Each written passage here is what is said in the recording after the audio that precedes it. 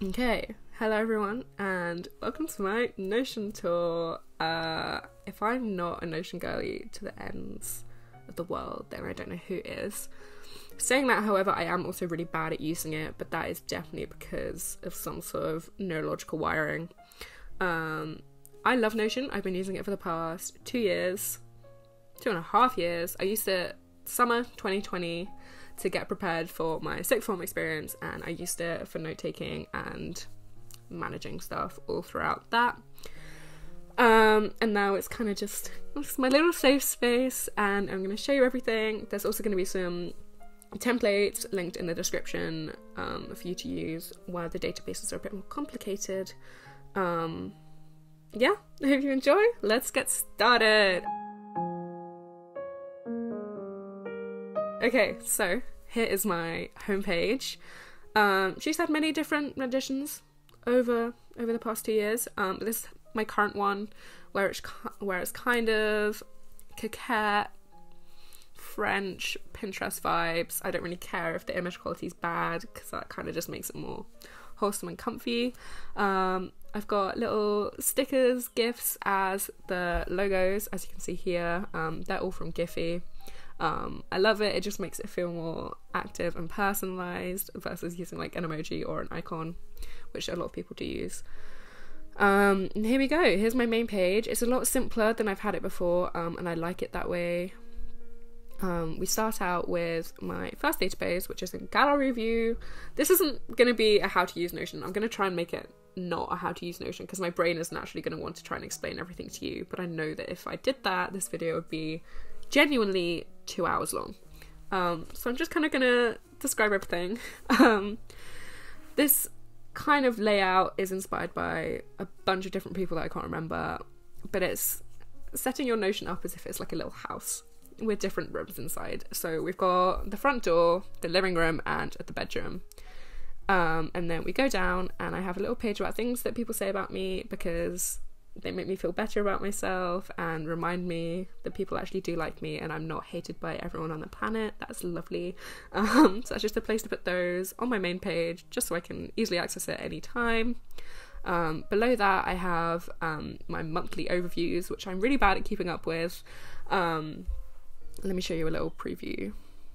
So in here I have the goals for this month, relishing the little things, which is things that are very me centered that month. And then key memories, good or bad, mixing them all together, not giving them any labels because every memory is neutral, to try and not think of my entire past as bad. And that's organised just by 4 months, in like 4 months chunks, so it doesn't take up too much of my page, because you can filter stuff on Notion and it's a beautiful thing. Under that I have my daily habit tracker, which I was trying to convince myself to use more, so I put it on my main page. I love habit tracking. This is just a case of saying, okay, so today's the 3rd of February. What have I done today? I did not sleep in today. I did do my morning skincare. I will be taking my pills later, but they need to go at the end. Didn't meditate, didn't do any gratitude. Independent work is what I'm doing right now. I have read. I haven't done any languages, nor yoga, nor fitness. Haven't checked in, which is the same as diary entries. Haven't tracked my finances, but that's my main to do for the day. Haven't done anything podcast related. Haven't taken my makeup off because it's not the end of the day yet. Nor have I showered. I have brushed my teeth. And I haven't napped yet. Let's see if I will. But yeah. And then that all racks up in this little progress bar. Enjoy the confusing formula. That'll be in the template. But it just gives you this little progress bar of how many things you've done that day. My habit tracker, though, just to say, is very much a curiosity thing. It isn't a thing that I have to tick off every single day. Those things I listed may sound like the bare minimum for you, but as someone with depression and a whole load of other neuroses, it is very hard for me to do a lot of these things, and I don't want to berate myself when I don't do them. So it's very much a, oh, have you done these things today? Well done if you have, don't worry if you don't, try again tomorrow. Yeah, as opposed to a, these are things you have to tick off every single day or you're a failure. We're not having those mindsets, and definitely not in 2023. I left those behind in 2020. So, we're good to go, okay? Next to this may seem like boasting now that I'm presenting it to the world on YouTube. but this is obviously mainly just for me to see usually, is my list of silly little assets to remind myself both the nice things people say about me up here, but also my like concrete achievements when I feel like I haven't really done anything with my life, and actually yes I have. I'm not going to go through them, but you can see them. And then at the bottom I have a link to my notebook page and my calendar. So let's get started with the front door. In here we have picking up pennies, which is my work tracker, rummaging in your purse, which is my finance tracker, hopping on the train, which is my travel tracker, speaking in tongues, which is my language tracker, and stressing through essays, which is my school page to be university page. First we have picking up pennies, which just involves the current job I'm doing, and inside each page it tracks how much I earn per shift, tracking each shift I do to make sure I'm getting paid the correct amount and to look back on, blah blah blah. It also has places that I would like to work maybe in the future, and I've written little how this will benefit me, how can I romanticize this, and how can I improve to make capitalism have less of a chokehold on me. Yeah. Okay, then we have rummaging in your purse, which I obviously don't necessarily want to show you because it is all of my spendings, but let's go into my templates. Here's my little template page for you guys. My finance tracker. So here basically everything I spend during that week I will write in the weekly spendings section. So let's say I bought a book. This book is a luxury purchase. It cost me £10. I bought it today. Week beginning January 16th. That is hashtag incorrect, but let's go with it. Whatever. Actually, let's fit the theme. Come on, January 16th. Where are you? Okay, let's say I bought it on the 18th. This, because it has a roll-up, will link to the finance tracker database. So these are two separate databases, but they're linked together. But it is confusing, which is why I've made a template of it for you. But it'll basically say I put in how much I earn per week, and then it will calculate my balance by subtracting all of the things I've just listed in the things I bought and subtracting that from the balance, and it will tell me how much I've spent, which I could also just figure out by putting the calculate here. But it's nice to see it on there. It'll tell me whether I've kept in budget, and this budget is currently set at £50 per week, and if it's below £50 you'll get a filled in star. If it's over £50 you'll get an empty star. Great, wonderful. Yeah, that's how it works. And your balance isn't just told by the sections, it's told by the sum at the bottom, because obviously you're going to be spending different amounts every week, you're going to be earning different amounts every week, usually, kind of, sometimes, I don't know. I get monthly income, so I earn different amounts every week. Yeah, so it'll calculate it, and then this is kind of your main thing, tells you your balance. Yeah, your bank app may tell you that as well. Yeah, maybe you don't need this, but if you're insane like me, I want to see everything that I've spent, because on my bank app it just says like a random word. That doesn't tell me what I've spent. I like to know what I've spent. Okay, great. That's my finance tracker. Hope that made sense. I also put in a little IOU database up here, where you can write the person, how much you owe them, and what you owe them for, and vice versa, and you can tick them off when you're done. Slay. Okay, let's go back. Then we have my travel tracker, which is just my future travel plans and my past travel plans and useful links. If I show you Lisbon, we've got our itinerary at the top, which is just very kind of like scatterbrained, because I have found that as much as I love Notion and as much as you can customize it to be very productive, when your mind works in similar ways to mine, you also need things that you can just throw down and like leave, because actually the kind of more complex stuff gets, the less likely you are to use it, even if it seems like it will be really beneficial. So I definitely had that with my homework tracker when I was at school. But yeah, so I've got a very simple to-do list, which I'll just show you later. But yeah, it's just different like places to eat, tourist attractions, little street scenarios, transport info, spending tracker, because there were 3 of us and sometimes one person would get the bill, whatever. They're all different. This is my current interrailing one, which is just a list of toggles and like different things I'll be doing in each places. I can't wait to go on trailing. Hope you can't wait either, because you will be getting lots of videos. Hehe. Then I have Speaking in Tongues, which is my language tracker. I need to keep up with this more.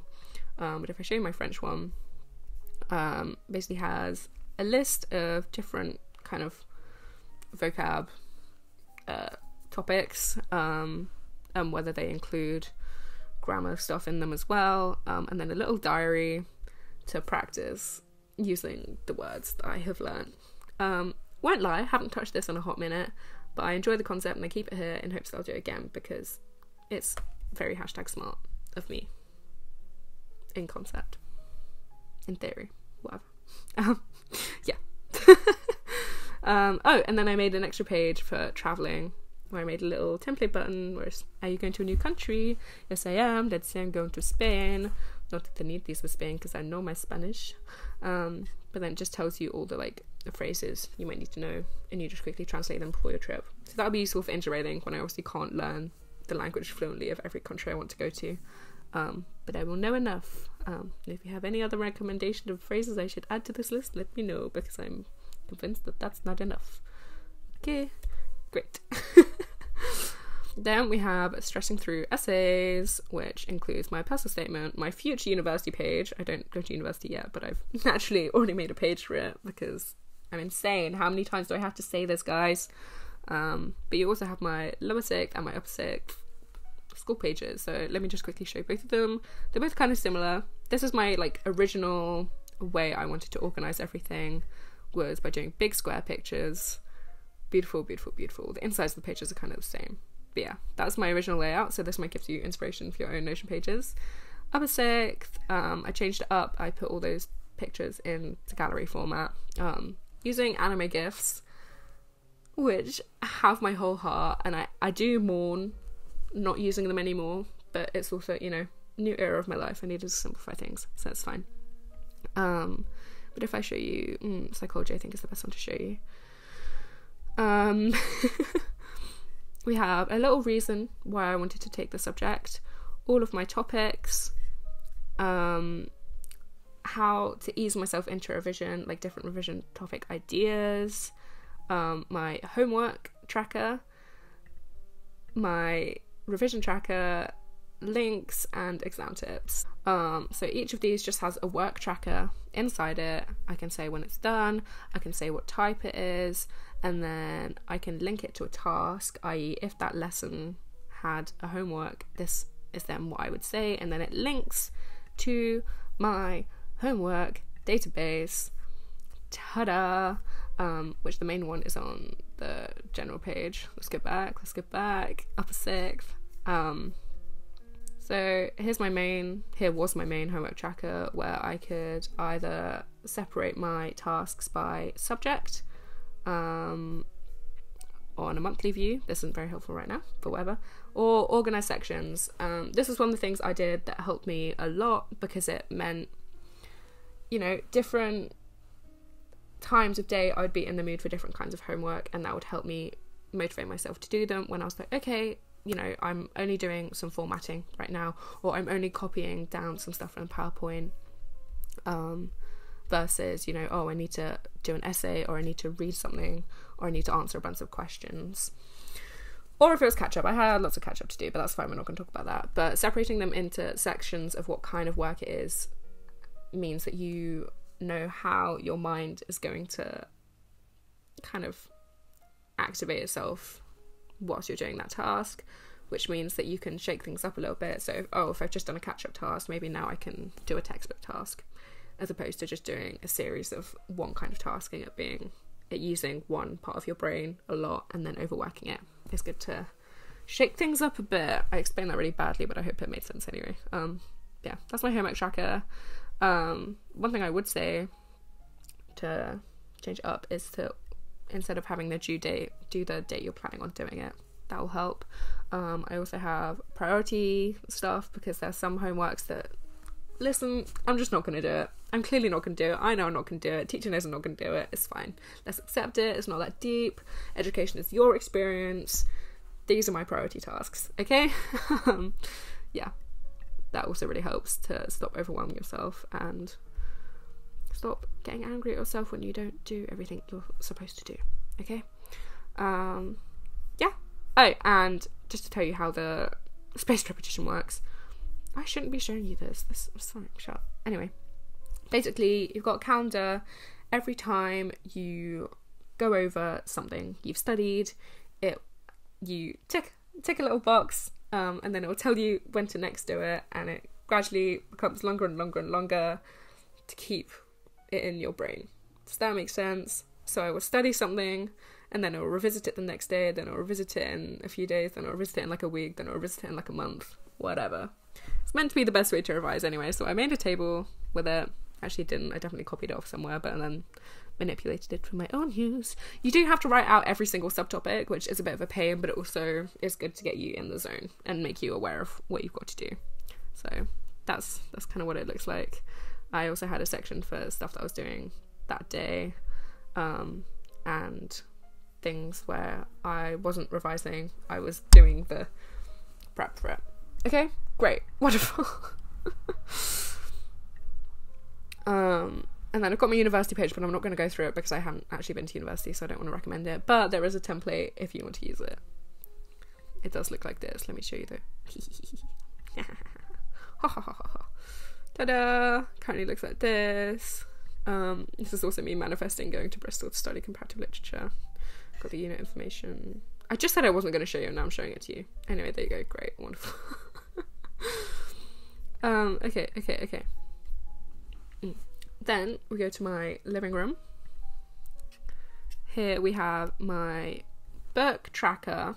This is more of my TBR tracker than my book tracker because I knew that I wasn't going to have two separate book tracking sites. I already have two. I use Goodreads and the Storygraph, and there was no point doing one on Notion as well when no one was going to see it, and the only reason I use those tracking apps is so that people can look at me and be like, wow, she reads. So this is more for compiling different TBR sections, so I can look at them and be like, yeah, these are what I want to read right now. So for example, this is one rendition of my current TBR, where I put the book covers as the page covers so that they pop up on the gallery view. But I also have a table listing all of the books I mainly want to read, whether I need to acquire it, whether I've read it, what kind of book it is, what clique it's in, i.e. what group of TBR it's in. So I do have a more recent one. The one I just showed you was number 3. But that's because I'm still kind of trying to finish that off, and then I'll move to my TBR number 4.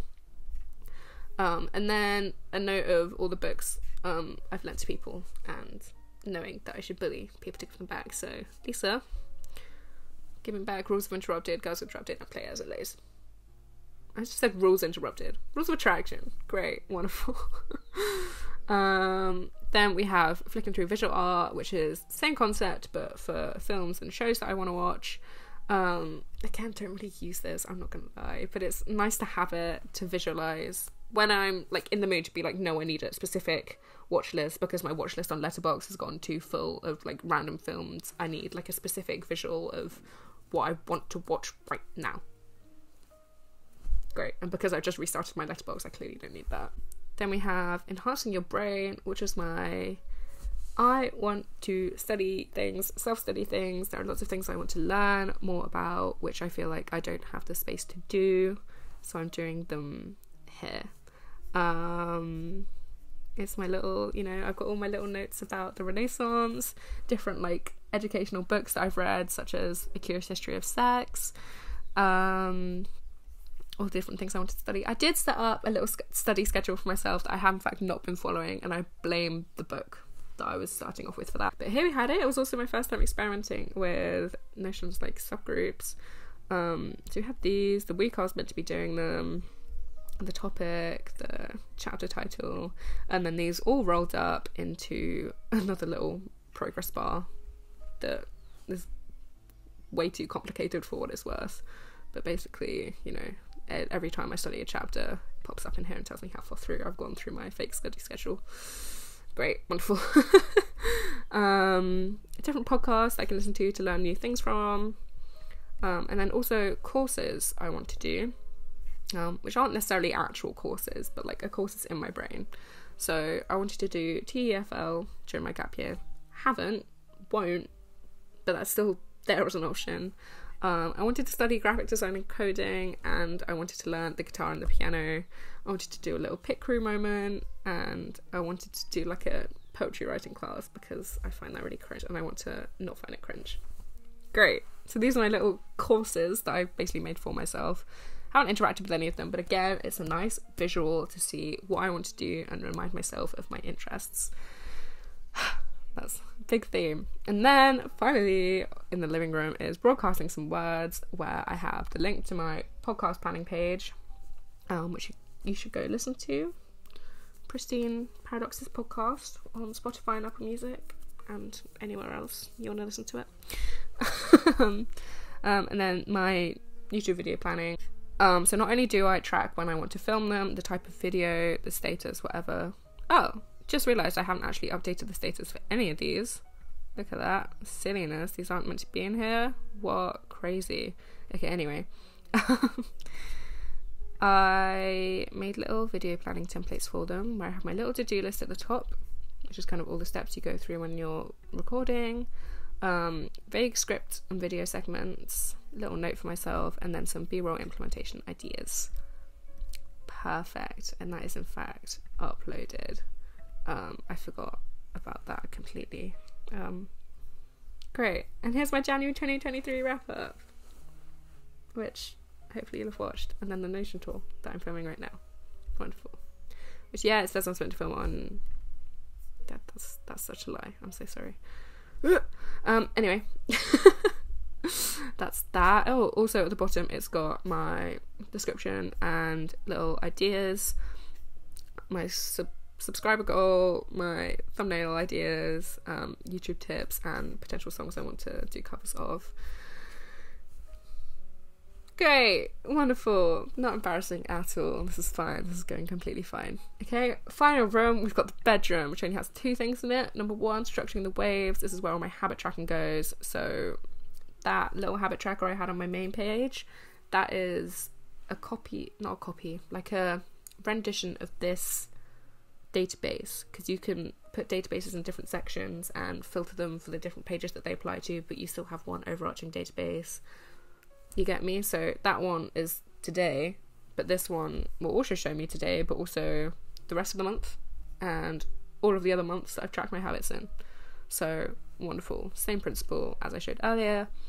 Then I have a list of my systems, my like main kind of ideal habits, like the things I want to do every day that aren't just like go to bed, take your medication. Where you're meant to write down things that will make this habit easier to achieve. So versus saying I want to meditate every day, you're then going to write how you're going to do that daily meditation, and also acknowledge the different situations you might be in that may prevent you from doing that meditation. So you may say, oh, I'm going to meditate, you know, the second I wake up, or I'm going to meditate in between each step of my skincare routine for like 30 seconds. Stuff like that. Stuff like just making it easier for yourself. You know yourself the best, or you should start trying to know yourself the best. And that's where you put this. I desperately need to write them down again. I did have a bunch and then I erased them because I was convinced I was going to start them over again, and I haven't. But they were there. I just have one for exercising. What is that? Oh, great. Then I have my morning rituals and nighttime rituals. Calling them rituals versus routines makes them seem easier to do, but it's also just like a little reminder of this. Like, you know, in an ideal world, I would be doing these things. Unfortunately, I still really struggle with doing them, even though my goal of every month, like if I were to show you my monthly goals from my monthly overviews, every month it says establish your night routine. But whatever, it's fine. We'll get there eventually. But yeah. And then final room, I have my final page, main page, I have writing down thoughts, which is my diary journaling page. This is where I used to actually have my journal, because I used to really struggle to write in a physical journal, and so it's so much easier to just type away. I also tried to have it instead of ranting to my friends, to try and rant to your journal. Did that really work? I don't know, but whatever. I don't know how much of this to show you as well, but I'm also the most like oversharing person on the planet. Basically, we have my little journal prompts that I kind of should be doing every day in my new journal, which I love. I do love journaling, and it upsets me that I don't do it as often as I should, but it's fine. So these are my kind of little, you know, I should be able to write these every day, even if I don't have a big thought come to mind. If I do have a big thought come to mind, it's probably one of these guys, which I have loads of. All the like questions I have that I want to sit down, write through and figure out so I can heal and learn and grow and whatever. And I have lots of questions about life and the world. Doesn't make sense, okay? So eventually I will get through those. But until then, we're just vibe. Okay, great.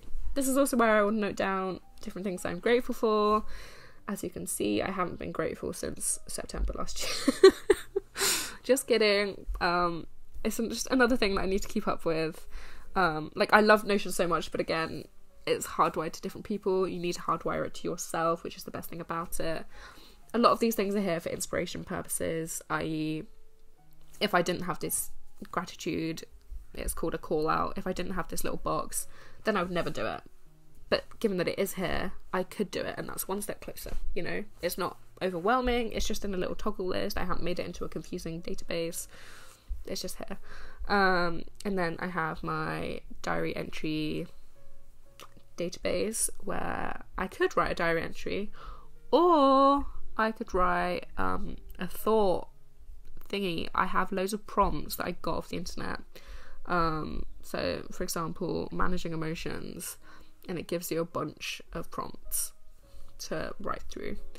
Or one I got from therapy, because naturally I implemented my therapy into this, why wouldn't I? It's my actual thoughts thing. So this is from a trained therapist, okay? This is what I was meant to do in therapy, so maybe you should do this too. Great. Unhealthy thinking cycles, because the main issue with mental health is the vicious cycles you get yourself into. So that's to try and rework those. And then back to my main page. The other two pages I have are my notebook, where I keep notes that would go in my notes app but are a little bit more important or coherent or cohesive or whatever, and so I'll put them here. But you know, everyone has those silly notes app notes. It feels a bit more like, not professional, but a bit more formal to put them into Notion. So these are the more like important ones, whatever. And then I have my to-do list. I don't know if any of this is going to be embarrassing, whatever. I have done that. I have not done that. I have done that. I have done that. I have done that. And I have done that. And now I'm filming my Notion tour, which is up here. Bum, ba-da-dum. I wasn't expecting to do this today, but here I am. Good girl. Okay. So as you can see, I just have the date in numbers, and below that I do my bullet point list, and then once I've kind of basically like done them, or the date's gone, I will move them into this little box over here, which is my archive. I've just shrunk it down so all you can see is the emoji. And in here you have 2021 and 2022, all of my to-do lists in toggle lists. This is how I used to structure them, and then I decided I wanted big banners. Yeah, so they go down here, and then you just gotta move them, there you go, into their little sections. Yeah, that's my to-do list. It's just so much easier to blurt down what I want to do.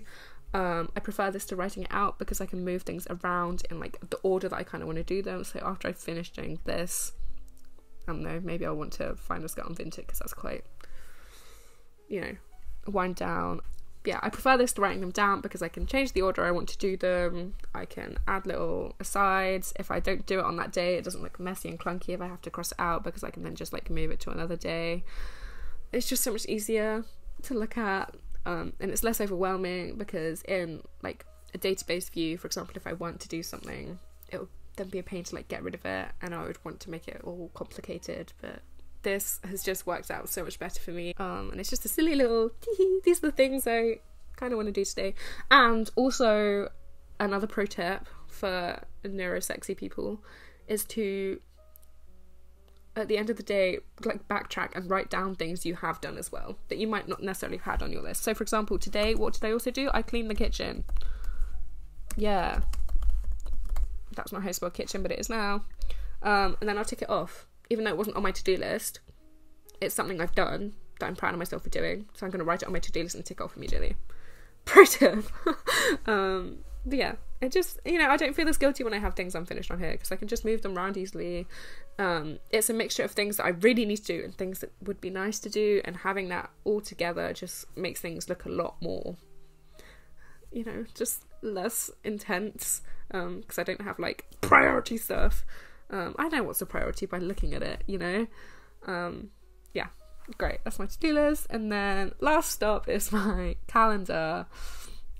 I have this in the timeline view, which is mainly for the sake of my phone, because on your phone you can't see the items inside the days in the calendar. You just see that something is there, but you don't know what.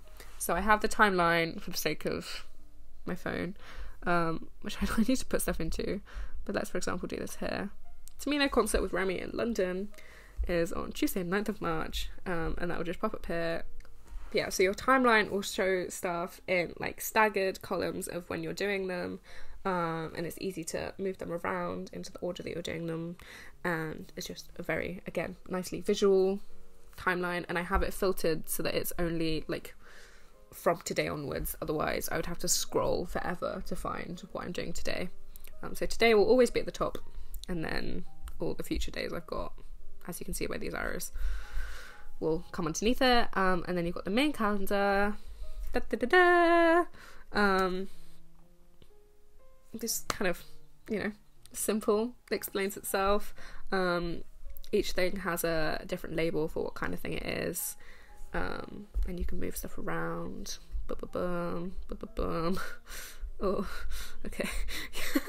The only thing I don't like about Notion's calendar system is that, yes, I could put that I was working from 9 till 4 in the actual calendar thing if I were to include the time and the end time, but the way that that shows up on the main page means it obstructs half of what it says, and I care more about what the task says than the times I'm doing them. So I just write that I'm working from 9 till 4 versus saying that I'm at work and having Notion say it's 9 till 4. That's the only thing, but otherwise it's all very slay and visual. Again, I think that's potentially the key of Notion, is making things more visual and easy to move around, and having them easy to move around makes it less stressful because you're not making anything permanent. It's all malleable, it's not as overwhelming. And it is overwhelming, like when you start off, like when you're about to make your Notion page, of course it's overwhelming because you've got all these different things to learn, but the second you get the hang of it, you know, you binge watch a load of Notion tours, you go through loads of different renditions of your Notion pages, and you start to cater it fully for yourself, and then it's, you know, it's beautiful. But I really enjoyed it for note-taking during school. It meant all of my notes were in one place. I could filter them. You can also search stuff on Notion, so like if I wanted to search something in my notes, I could do that. That's a really cool part of it. But a lot of people use it for its productivity aspect, which I guess is kind of what I've just shown you, or like being able to track stuff on it. But yeah, I love Notion. I love how customizable it is. This sounds like a hashtag sponsor. It's hashtag no. I have like 2 subscribers. But yeah, I recommend everyone use Notion. You've got my little templates to get you started. You've got inspiration. What's stopping you? Anyway, hope you enjoyed this video. I hope everything made sense and I wasn't just rambling about. And I'll see you next time. Bye!